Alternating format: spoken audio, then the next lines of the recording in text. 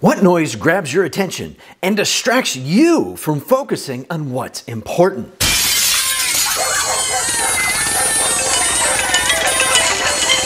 Distracted yet? Maybe I should scratch my fingernails on this chalkboard. No? I didn't even do anything yet. Distracted yet? All of those noises are sounds that you can hear and maybe even feel in your body. What about the noises that you see? Wait, what? Noises that you see? How is that possible? How can a noise not make a sound? Is that like when a tree falls in the woods and if nobody's there, does it even make a sound?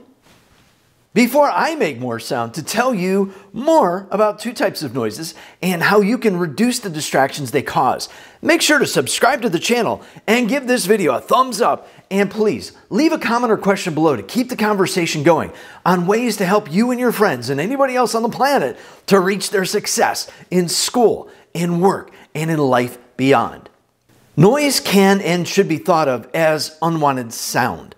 Sound is what we hear through our ears, through vibrations in the air, whether we want to hear them or not. You even feel sound caused by the airwave pressure sent out from exploding fireworks, or when the bass is booming, or sometimes even when a dog barks, a big dog. To help you imagine what sound looks like, think of the ripples caused by throwing a stone into the water. Anything that you're hearing can pick up and make you aware that there's a sound there is called external noise. Depending on your mood and the sensitivity to sound, even the quietest of sounds can be a distracting noise.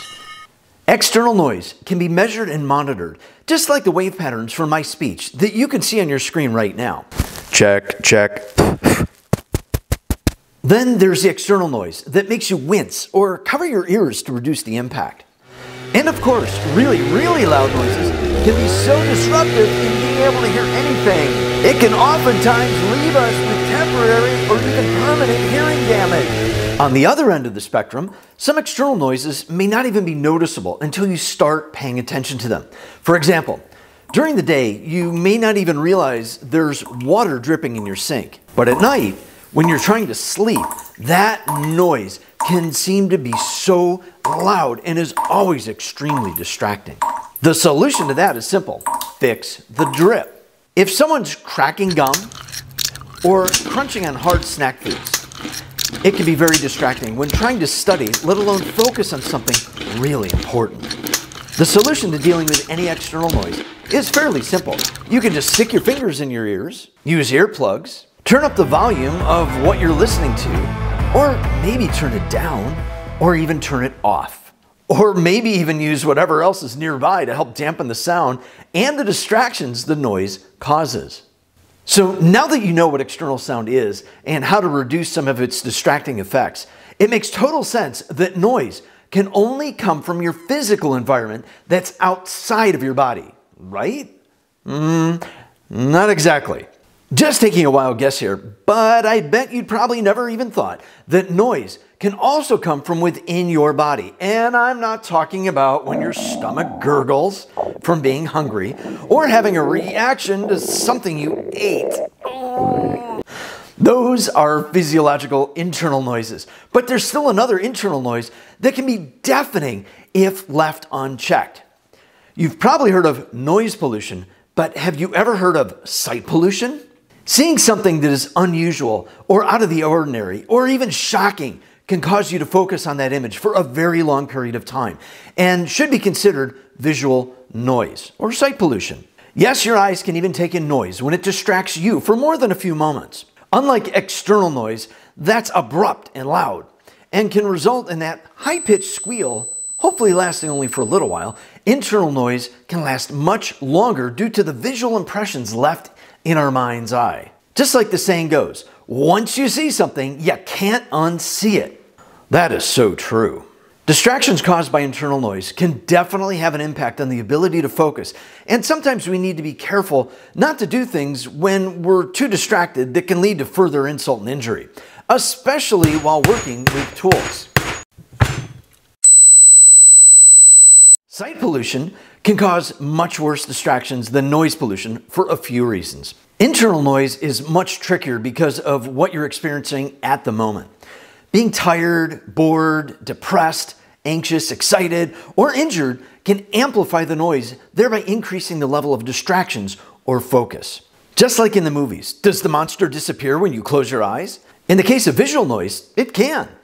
If you know an image is going to bother you and rattle around in your head for a long time, why pay attention to it? This is a simple fix. Look away, or better yet, just turn it off. When you need to concentrate and focus on an upcoming task that will demand extreme concentration, take a break from social media, from watching videos, and from watching TV shows. You can try cleaning your thoughts by simply taking a walk or even light exercise. Turn on some music and keep your phone out of your hand. Focus on objects and little details that you normally would never look twice at. Then start to see yourself taking the steps and actions needed to get the homework, assignment, or project started and finished in the time frame you've scheduled. You do schedule that kind of time, right? If you need a reminder on how to schedule your life, check out that link to the video that will offer you some good advice on scheduling. Once you find a method to turn down and even block out the visual noise that works for you, you'll find that your ability to stay focused longer will continue to improve over time. Here's another technique that I use to quiet those pesky thoughts that are unwanted noises in my head. Try this. When the internal noise gets too loud from a distracting thought and disrupts me, I need to disrupt that flow and image of that thought by making an abrupt and sharp, loud noise that signals me to stop. Watch and listen how to do this. Stop.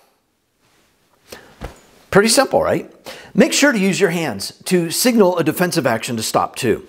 If you have a pet, you know that a sharp and loud sound can usually interrupt or stop them from hopefully doing an unwanted behavior. Think about how you react when you hear your name called out. Hey, Steve. You tend to look. Do this enough, and the new skill of stopping the thought noise will become easier and easier. The next time the noise in your head starts creeping up in volume to distract you from hearing it, stop. To make a permanent change in a behavior takes motivation, discipline, and commitment to practice. Remember, the discipline is doing what you don't want to do when you don't want to do it. If you're wondering how long it takes to make a change, that depends on you. Obviously, the harder and smarter you work at something, change will happen much faster.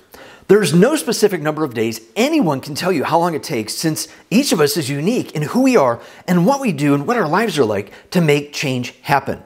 Now, I'm going to spare you the time about citing averages and numbers and statistics from the countless research studies on how long it takes people to make behavioral changes, and just tell you this. A realistic time frame for us to make any change as people is about 3 to 4 weeks. And again, that depends on you and your commitment to do what you have to do to reach your success. To quiet the noise in your head will take practice and commitment to change. Change takes time.